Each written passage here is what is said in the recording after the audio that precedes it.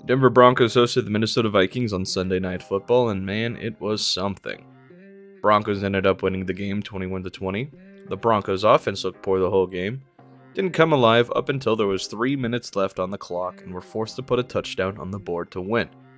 Russ and Cortland were on the same page throughout this drive and would ultimately score the game-winning touchdown with a crazy catch in the corner of the end zone. Court finished the day with 4 catches for 66 yards and a touchdown.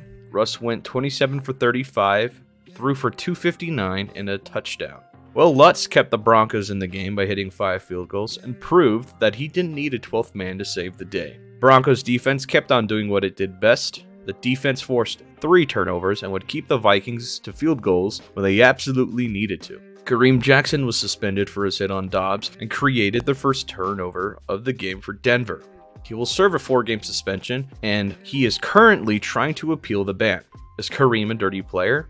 He isn't, but the style of play that he grew accustomed to and played his whole life is not accepted by the NFL today, and unfortunately for Jackson, old habits are hard to kill.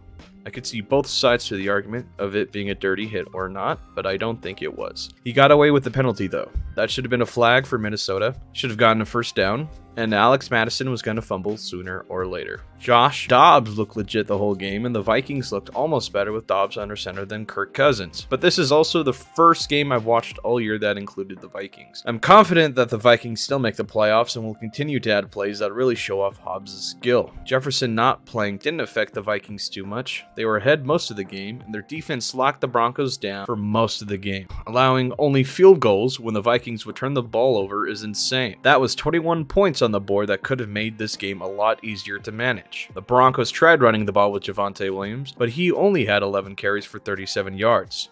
The biggest name in the running back room was Samaje Perine. He caught the ball 7 times for 60 yards and converted on 4th down.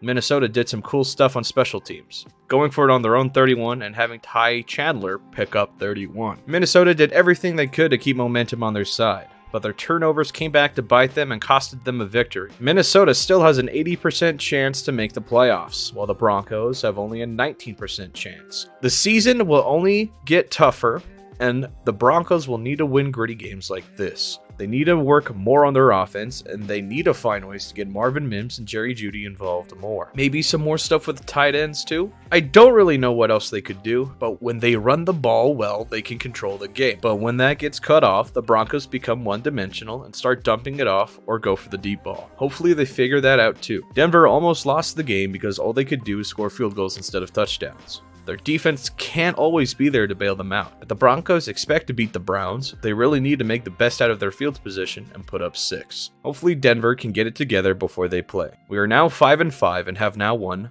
4 in a row. The Raiders, Chiefs, and Chargers all lost, and it just felt like the best weekend to be a Broncos fan.